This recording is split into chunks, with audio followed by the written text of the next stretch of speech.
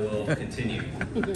Now, I'm Mr. Carnes. I'm the band director here at Sandyvalley, and I'm giving out a couple of awards today. Some of these awards have already been given out at our band awards a couple of weeks ago, so the students will just be coming up and getting recognized because they already received their materials and certificates and everything at our band awards a couple of weeks ago.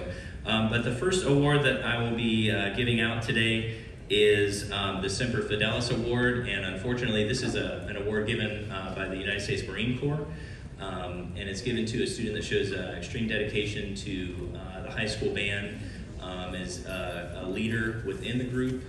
Unfortunately, Staff Sergeant Callahan wasn't able to be here today to deliver the certificate, but he'll be providing that at some point later on when he's able to come out.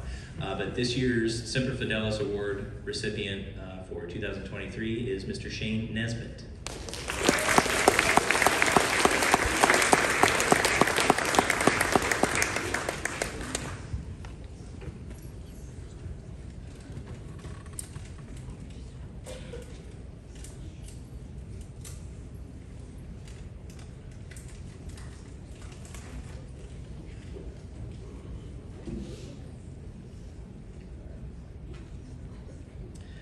The next award is the John Phillip Sousa Award.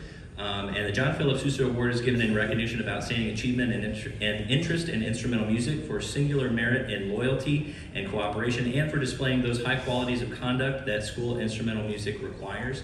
This is a national award. There's a national registry that when students receive this award, it goes into a national registry. There's also plaques in the band room that represent all of the students that have received it. I believe that Sandyvalley has been giving out the John Phillip Sousa Award since 1959, so this is a very prestigious award. You know, students, if your parents were in band, you might have, if your parent received this, you'll see their name on the plaque in the band room. This year's John Phillip Sousa Award winner goes to Ms. Lexi Lumbert.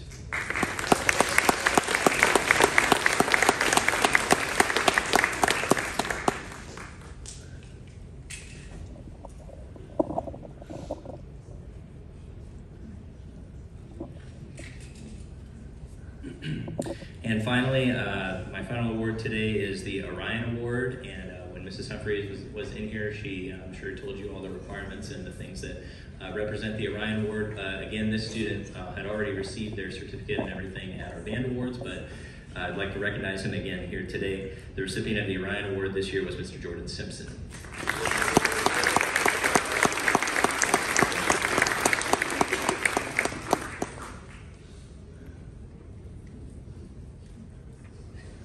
Could we have made that handshake more awkward? that was on me. That wasn't you. I didn't really go for it, and then it was like one of those weird where you like pinches your fingers. You know? That's okay. All right, next, I guess it looks like I'm asking Ms. Allie Winters to come up here to present the Teacher of the Year.